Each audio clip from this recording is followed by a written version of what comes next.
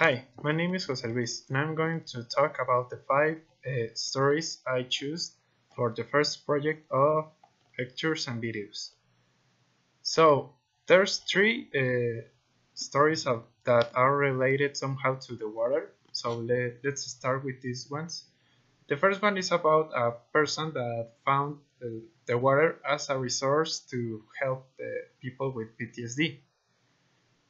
The second one is more like a weird story actually.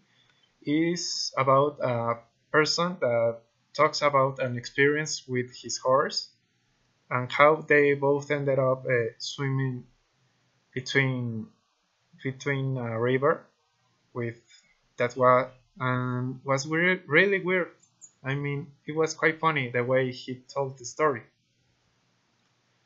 The third one about the water is more like a spiritual telling of a person because she says that somehow she ended up finding a connection between her family and the water.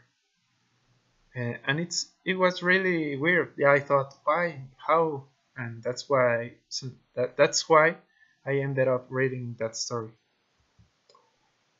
There were these three stories I found like somehow they are related to me because I mean the water has many qualities somehow, uh, and I was really shocked after I wrote these ones because somehow I don't know, I found it unique for me or very interesting.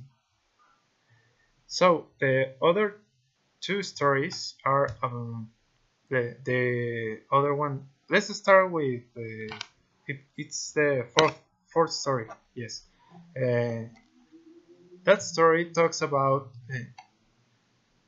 it's more like a reflection because it's a girl talking of why people needs to have freedom to travel around the world, and she says that it's important because um, you end up learning different things by traveling different places, and I found it quite interesting.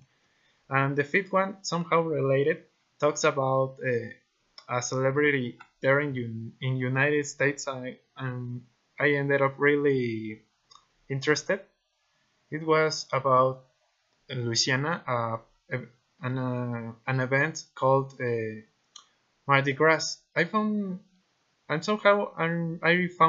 both stories interesting because they talk about traveling. So I think that will be all. Thanks for watching.